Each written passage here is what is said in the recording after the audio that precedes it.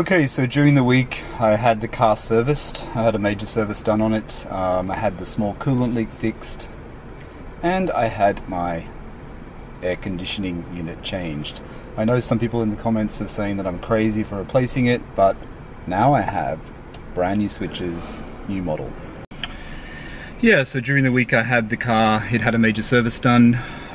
Everything was fixed, the coolant leak, the washer pump, the front washers were fixed, and the air conditioning unit, which I just showed you.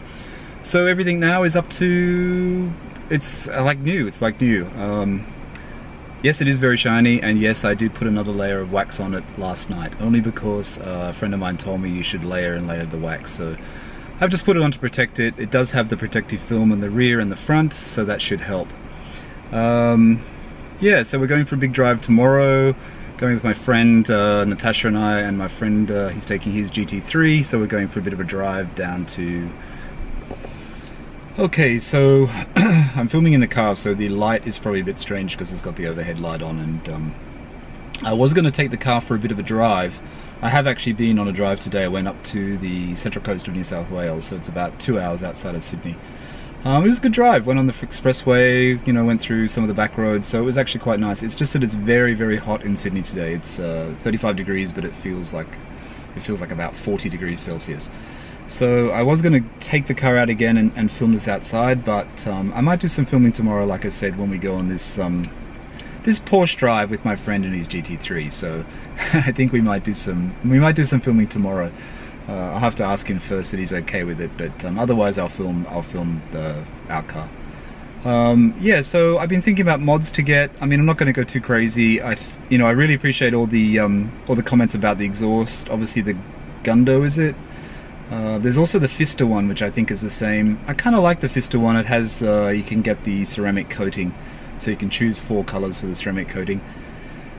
So basically, to buy it in Australia, I can purchase it. They send it across. This is Fister and or FD Motorsports, whatever they're called, and they will send it across, and then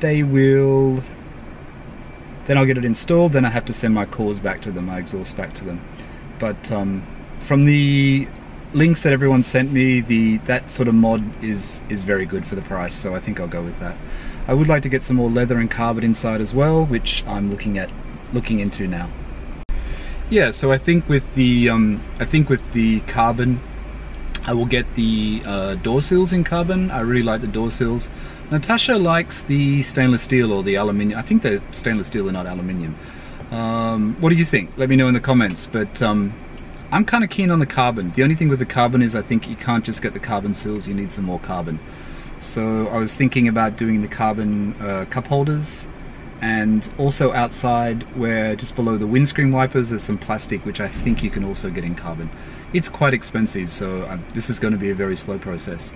I like the idea of getting a little bit more leather inside. There's a website called Exclusive Option that my friend has bought stuff from for his GT3.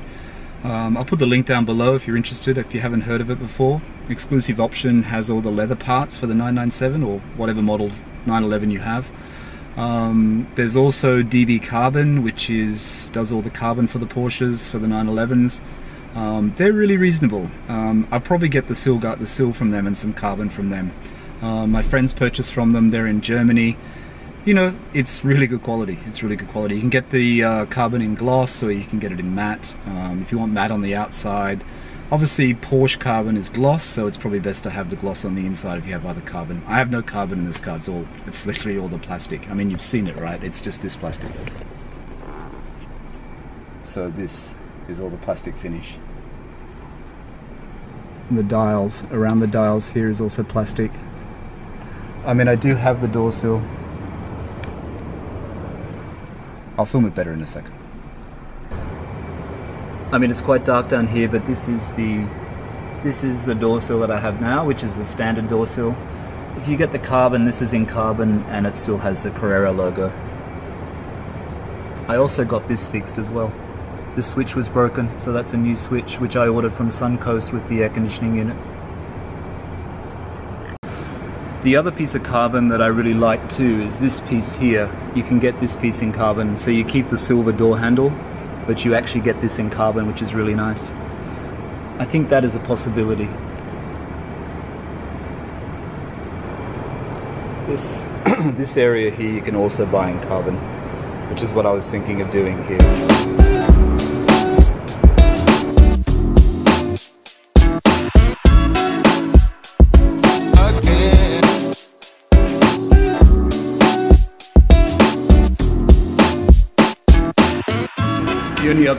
The only other option that I'm thinking about is getting personalized or premium number plates, as they're called here. They can work out to be quite expensive. You've got to pay a yearly fee and a purchase fee, but I think they'll add to the car, so I'm going to get some black plates, probably just 4 letters. I'm trying to work that out now. Sorry, but I was downstairs in our garage. It is so hot down there. I have to go back up to the apartment. It's just too hot to film. As you can see, I'm perspiring. Let me just finish this here and let's start again in the apartment. Okay, so it seems like the general consensus is that the wheels look okay. Some people really hate them, some people say they look fantastic, and I think some of the comments people just don't say anything. But the wheels are there to stay. The wheels are going to be on the car for at least the next I don't know, at least 8 months, 12 months. That's if they get changed at all. I actually quite like them. The ride is actually quite good, even though they're 20-inch. The car feels really good on the road. It feels really tight. And really rough back roads here in Australia. Obviously it is quite a hard ride, but in general the ride is actually quite good. In fact, in some ways it's actually better than the Audi that I had before. I mean, if I was going to change to factory wheels, Porsche factory wheels, I kind of like the Sport Classic, the black Sport Classic wheels that were on the 911 Sport Classic. So they're almost like the old 80s wheel, but they're quite glossy, they're quite shiny. I like that wheel. The original wheel that came on the car was, I found from the sticker inside the trunk, were the 19-inch, the multi-spoke one. The multi-spoke one. I think they're called the Sport Classic or something like that. That was the original wheel on the car. I don't really like the S Lobster wheels. I have seen some online where people have had the center of them sprayed black, some shiny black, some matte black. I think some of the wheels on the new 991 Carrera are really nice. The 20-inch wheels are very nice. I'm not sure whether you should put a wheel on a Porsche from a different generation. I mean, I don't see any difference in doing that to the wheels that are on there now, really. In my mind, it's pretty much the same thing. I know a lot of people prefer that the wheels were Porsche, not Tech Art. If you're going to get wheels for the 997, I think they have to be a 997 wheel. I don't think it's a problem if you've got a GT3 997 wheel or a Turbo 997 wheel, but I think it should be of the same generation. But saying that, you know, unfortunately that some of the 991 20-inch wheels are actually really nice. But I think if the wheels were changed, it would mean going back to 19-inch, not 20-inch. I don't see any point in changing them for a 20-inch Porsche wheel. So I think it would be going back to a 19-inch wheel. Primarily probably to save cost on tires, because I did check the price of the rear tires and they are very expensive. Very expensive. Okay, so that's it for today. Just a quick update on what's been happening in the past week. I posted my Border 911 video 1 week ago today. So this is just an update on the wheels, some of the options or mods that I would like to get, and in general the car is fantastic. Going for a long drive again tomorrow, so we'll try and make a video. We'll make a video actually and post that in the next few days. Thanks for watching. See you soon. Bye.